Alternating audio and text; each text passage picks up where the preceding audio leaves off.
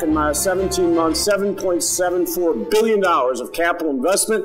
Not that I'm counting, but that is nearly double any governor in the history of the Commonwealth of Virginia.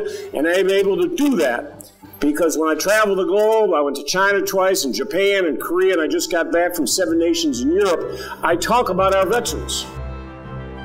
After getting out of the military, my husband was anxious to start a new career, even though I kept telling him he should relax. Once he got on dvsv3.com and started looking for new careers with V3 certified companies, he became so excited, knowing that employers valued all of his experience and knowledge meant a lot to him.